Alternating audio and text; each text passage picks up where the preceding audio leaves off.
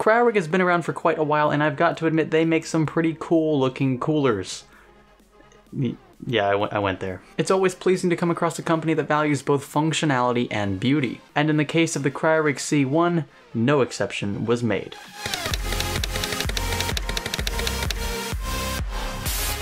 A first glance of the C1's box gives the impression that a fairly large cooler lay inside. The top pack contains every piece of mounting hardware required by LGA 775, 1150X, 2011 V3, FM2+, AM3+, you get the point. The pack underneath houses both the cooler and slim 140mm fan. The fan itself is black in color, comprised of 13 blades, and is capable of rotating anywhere from 700 to 1300 times per minute.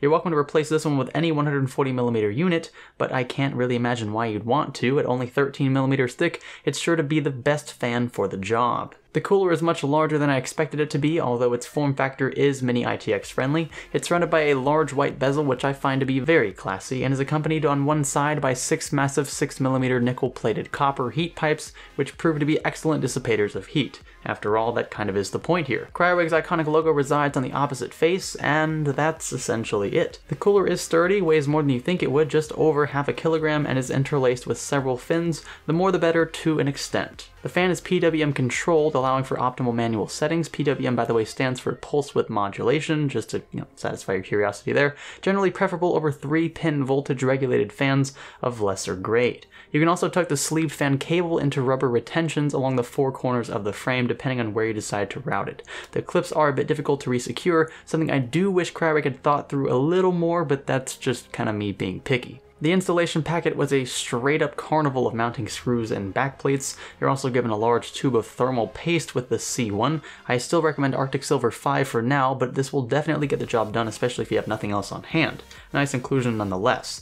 A bunch of fan and bracket screws, caps, and something else unexpected, a large Phillips head screwdriver. Looky there. Cryorig included it for the sake of mounting the cooler, which you'll see shortly, and I'm glad they did. It's a nice inclusion to any toolkit regardless, even if you don't decide to use this thing. I mean, come on, free tools, right? Free tools. I'll be mounting the C1 in my brother's old rig sporting an FX 6300, which means that we'll be needing this backplate suitable for AM3 and FM2 motherboards. And just like the stock plate, this one's made of metal, not plastic. For the record, the Intel plate was as well. It's nice to see even expensive water coolers include plastic backplates, so a nice touch here. Here's a representation of just how large the Cryorig C1 is. Yeah, that's the stock AMD cooler right next to it. Night and day difference in terms of both sound and performance. By the way, don't mount the fan until after you've mounted the cooler. You'll see why here in a second. Cryorig includes quite a number of special accessories that make this cooler appear premium, and when you have a look at the price, you can't really blame them for trying. I mean, come on, an alcohol pad? I guess so. I mean, we'll put it to use in this video, but I can't really see. I guess it doesn't hurt to have it. I will say that the manual is very detailed and easy to follow. I'm glad I opened it. There are several screw packets to sort through here. You can also download the manual from their website, linked in this video's description. So let's get to it then. This one is for AMD, but Intel shouldn't be too difficult to follow either. After all, you do have that excellent manual. Start by removing the plastic pieces up front. We won't need these, but save them just in case. You can also store the old metal backplate. Cryorig includes their own.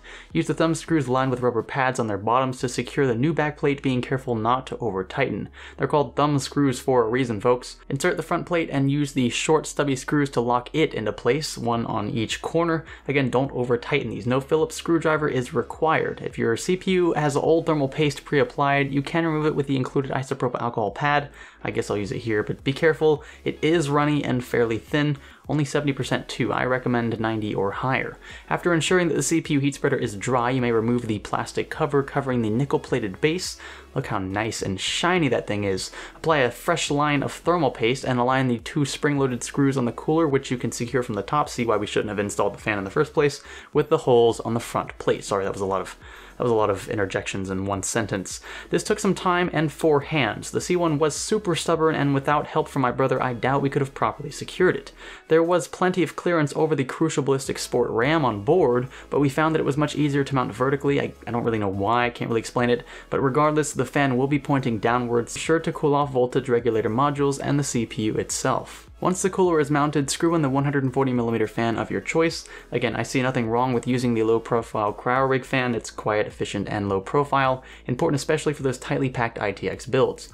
After plugging in the fan power cable, this can be tricky if you didn't already plug it in before you secured the cooler. Take a few seconds to admire the Cryorig C1. It's honestly one of my favorite coolers hands down, thanks not only to its unique orientation, but its minimalistic functional design. My brother was very happy he received a CPU cooler upgrade. Trust me, it was much needed, no more jet engine sounds, and we were both satisfied with the new look. The C1 offered plenty of clearance underneath even when oriented upward, and honestly it just looks good. This one's sure to complement any rig and hold its own against even the toughest of overclocks. Speaking of which, what are the temperatures like? Well, off the bat, idle's noticeably improved. When just sitting there looking pretty, temperatures were in the mid-20s, roughly 10 degrees lower than with the stock cooler. Keep in mind this is with an AMD FX 6300. And surprise, surprise, overclocked to 4.4 GHz, the differences were just as stark. While the stock cooler brought the FX 6300 to 76 degrees Celsius and a degree of thermal throttling at that, the C1 performed as expected, pushing temperatures down into the low 60s, safe operating temperatures for pile driver CPUs. So at this point, all is well, right? I should just end the video here.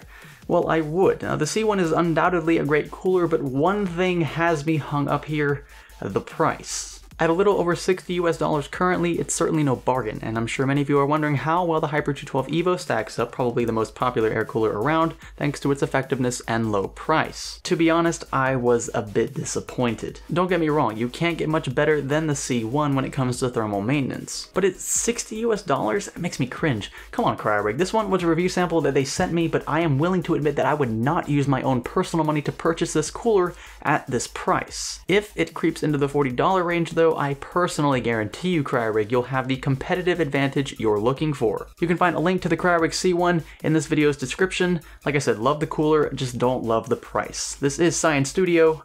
Thanks for learning with us.